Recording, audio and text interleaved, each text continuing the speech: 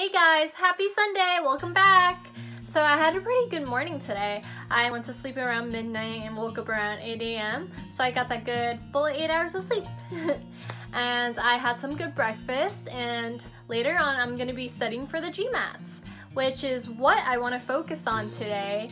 So during my first vlog, I mentioned to you guys about the app that I use to study for the GMATs, and also the official website where you can take practice exams. And I actually haven't practiced any exams yet because today is only going to be my second day of studying for the GMATs, but I've looked through the website, and I just wanted to show you guys what it's like, and I also wanted to dive deeper into the app and show you guys all the details about it, and I hope you guys will find that helpful. So let's get started. Alright guys, let's talk about the GMAT Manhattan Prep app that I use. So we got the questions, custom quizzes, video tutorials, review flashcards, quizzes, glossary, the GMAT, test taking strategies, and MBA tips, admission tips, writing tips, resumes, recommendations, interviews, optional essays. So this is all really good for the application process itself. Let's skip over to the questions. So up here you can see there's a color code of tags and a star, right? The star is what you can favorite questions, and the green one is how many you got right, and the yellow or the orange is the ones that you kind of know, kind of don't know, and the red is what you got wrong and you don't know. And the gray is what you haven't done yet, questions you haven't done yet. So the questions we have on here are foundations of math skills, quantitative reasoning, advanced quantitative problems, foundations of verbal skills, and verbal. So we got our foundation of math skills, and again up here you can see that I got 85 correct, 10 I don't really know, and 5 that I got wrong. So these are the ones that I've done so far. Ooh, I gotta work on number properties, I think. And then you go to the quantitative reasoning. I haven't done any of these yet, but there's fractions, decimal, percents, algebra, word problems, geometry, number properties. And then you go over to the advanced quantitative problems. I haven't started these yet. I guess they kind of just tell you, how hard it gets.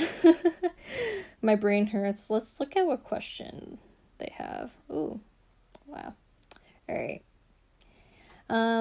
And here we have the foundation of verbal skills. Up here you can see how many I got right, wrong. So I think I really got to work on some of my vocab.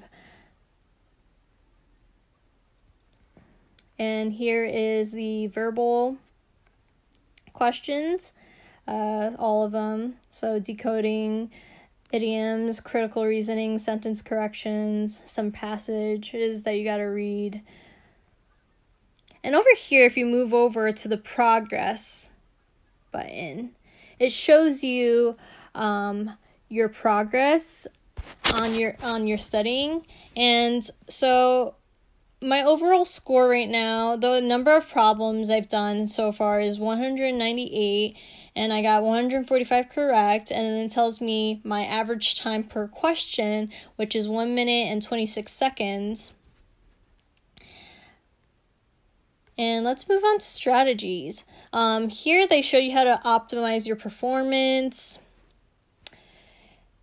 Stress management, everyone needs that. Quantitative strategies for the math problems, and verbal strategies. A pretty good app, I'd say. Hope it helps you guys.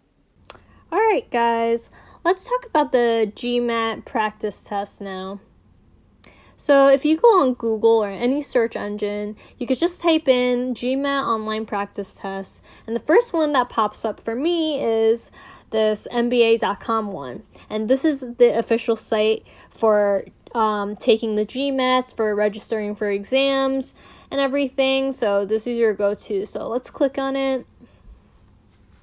And what shows here is the GMAT official starter kit plus practice exams 1 and 2 for free. So it shows you what you'll get.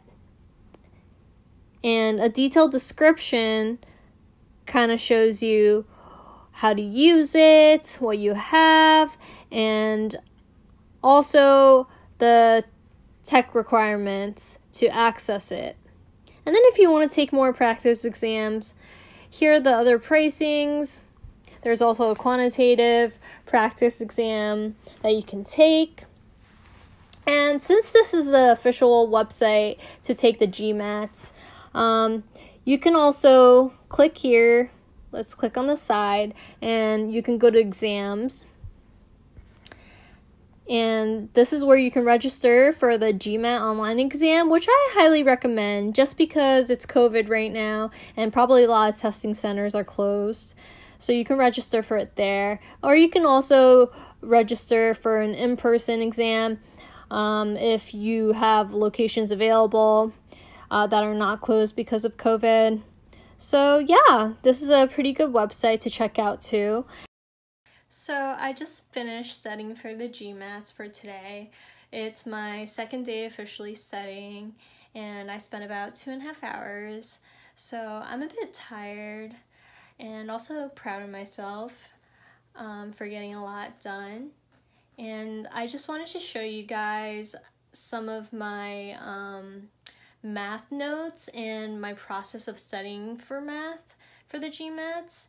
And also this is my brother's room. I use his room because he has a bigger desk, and he's not here right now. He's in his apartment in Georgia. He goes to college there. He's actually on winter break, but he wants to stay there, so we're going down for Christmas to visit him. But yeah, I'm gonna show you guys my notes for math right now. So here are my scrap papers for today. I kind of don't use a calculator, so I just calculate everything by hand. And this is actually a watercolor color pencil that I use.